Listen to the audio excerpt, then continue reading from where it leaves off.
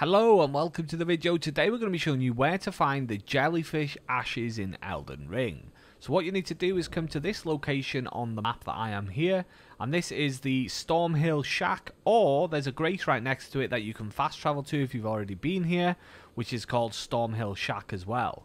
So once you've come to this area, you just want to go inside the shack where there's going to be a girl, and you just want to talk to her until she gives you the jellyfish. So first off, she's going to give you the sitting sideways, so you just want to keep talking to her after that.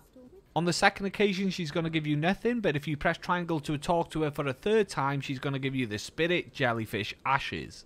And that's all there is to this one. All that's left to do then is spawn in the jellyfish when you're in an area where you're allowed to do so. Like for example, I've come to the Church of Ella here.